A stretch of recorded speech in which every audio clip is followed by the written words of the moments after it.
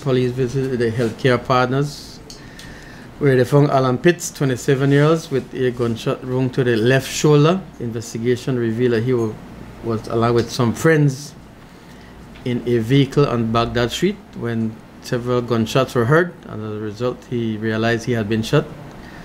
He went there for treatment and he is in a stable condition.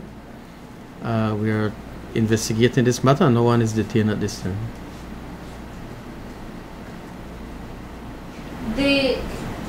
He's not from the city.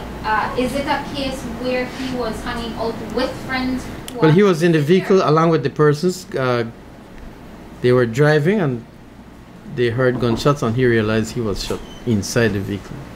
But they were, I mean, people who live here as opposed to others who don't would know that that's a sensitive area to be driving through at those hours. So I'm asking if the other individuals are from Belize City or not, and what he may have been doing in that specific area. That is all information we have at this time. They were driving in that particular area. So no indication that anyone in the car may have been targeted? No, we do not know that now.